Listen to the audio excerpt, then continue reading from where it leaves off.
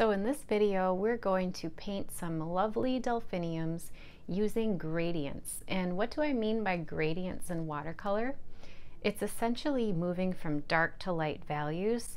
And when you use the wet into wet technique and drop in darker color, you can create a gradient of intense, rich color, and as it fades into that pre-wet area, it becomes lighter in value, and you get this gradual transition from dark to light.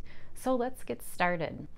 You'll see in a lot of my floral paintings, I like to incorporate areas of dark value and light value and these soft gradients, and I'll show you how I get those results in this demonstration.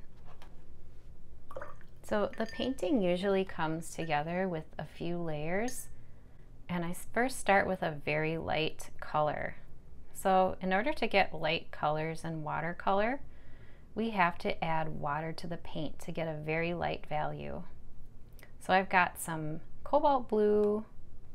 Sometimes you gotta work your paint when it's dry. You gotta kind of get in there in order to get the paint moving and workable. So I've got this bluish purple color going. And the reason why I like using these ceramic palettes is because when I swirl my colors like this, I can see my puddle clearly. Sometimes when I work on plastic palettes, the plastic is almost so super smooth like glass that it just beads up and I can't even tell what my color is going to look like on my paper.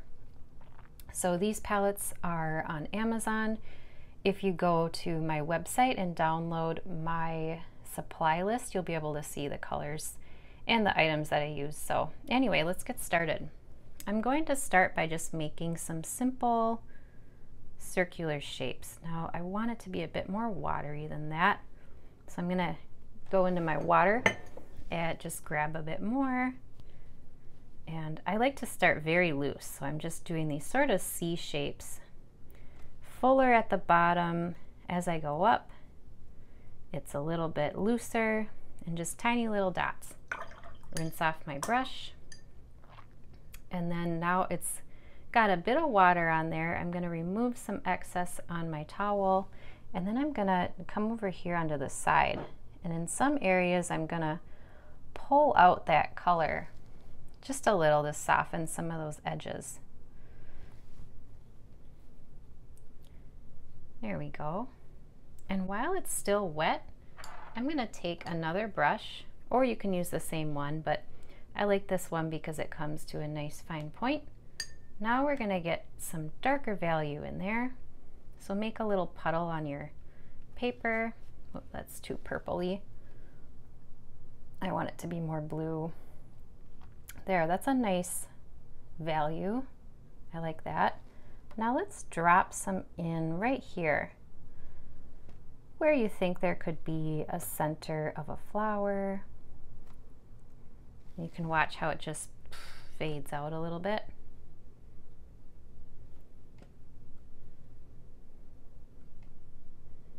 You can even make some little brush marks, give it some definition. Rinse my brush. Now I'm gonna add, let's put a purple delphinium right here. So we can do the same thing using a number 8 round. And I'm going to start with a light value again. But instead of more blue, I'm going to have it lean more purple, just for fun. So there we go. It's kind of a medium light value. It'll work. Let's just...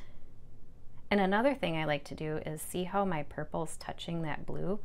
I like how the colors sort of blend together a little bit in some areas, and I'm leaving some gaps of white paper. I'm going to rinse my brush, remove some of that color, dab off some of the water, and I want the top, I'm going to pull out that color on top, make it a little bit lighter, and then go up, a few little dots on top.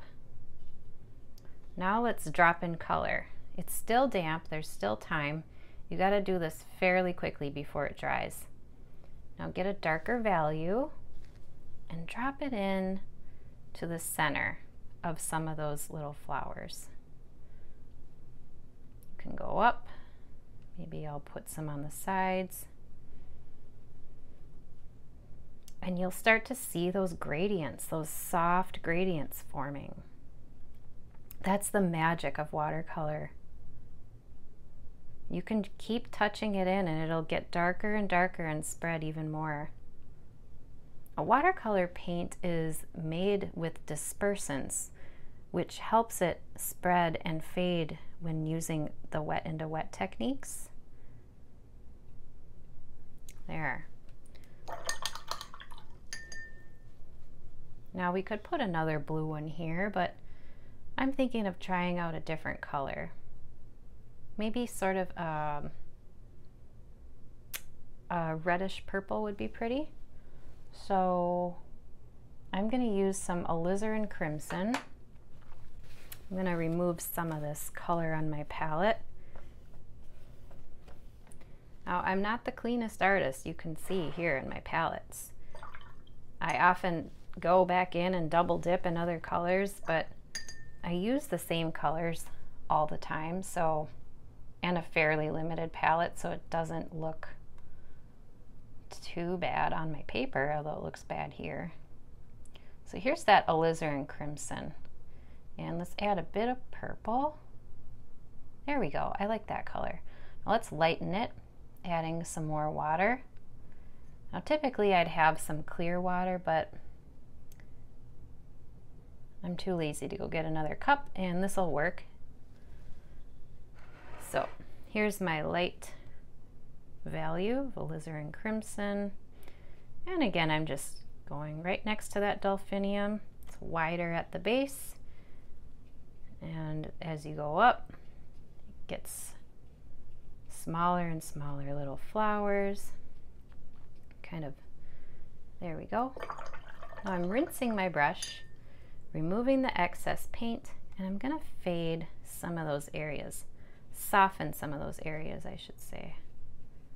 I don't want them all to be hard edged.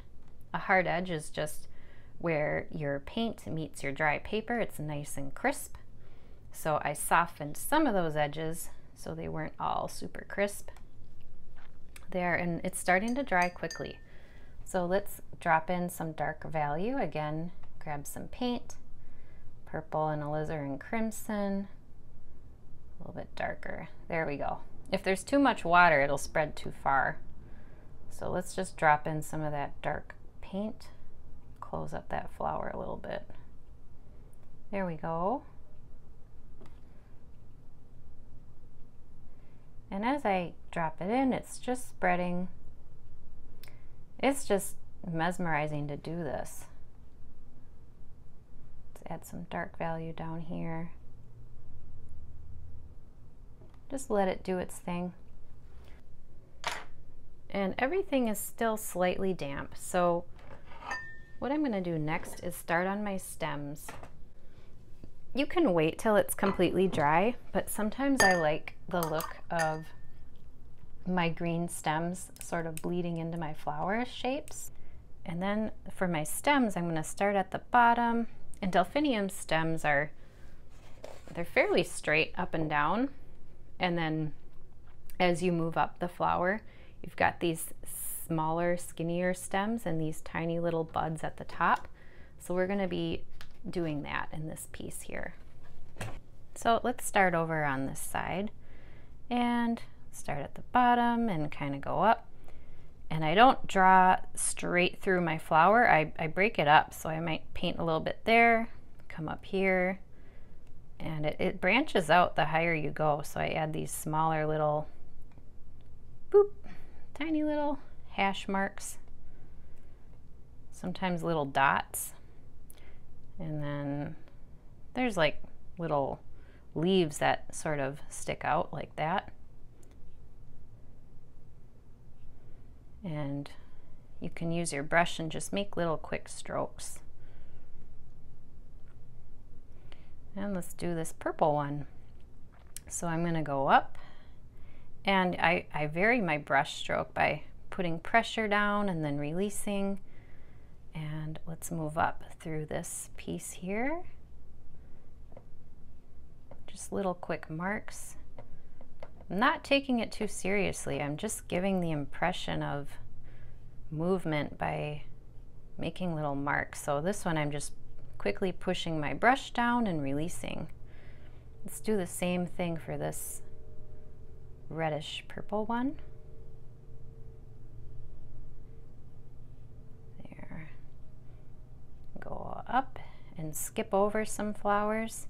And at the very top, I like to do these smaller little marks that signify where those little buds are.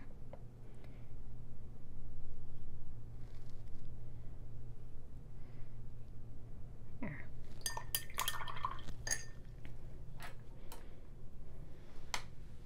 And we can let this dry and go over it with another layer of paint, or we can let it be and see if we like it. So let's check it out. Okay, so now that we've gotten this far with our painting, you can have a look at it, see if it's dried completely. I use a hair dryer sometimes. Another way to tell if it's dry is you can hold the back of your finger up to your painting, and if it feels cool to the touch compared to the dry paper nearby, then it's probably not dry yet, so you'll need to give it some more time. But in this case, all I'm going to do is add some tiny little dark centers of the flower using some very dark paint. So, ooh, that's too dark. That's almost straight from the tube. Let's grab some blue and mix it with that purple. Here we go. So I've got a nice dark value, my cobalt blue and Windsor violet, and all I'm going to do is just touch in a center here, maybe one there, one here, just give some definition. Let's do the same thing for this purple one. Grab some dark violet, put it center there, there.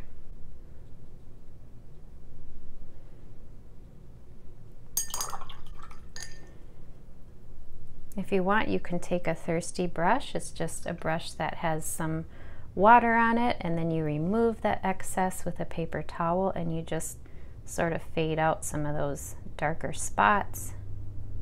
So it's similar to dropping in color, only first you put down the color and then you sort of fade it out.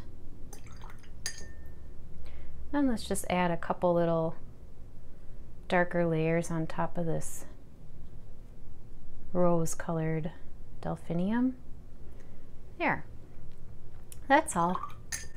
Just some tiny little accents is all it needs. And now I'm going to let this dry and then we'll have a look at our piece.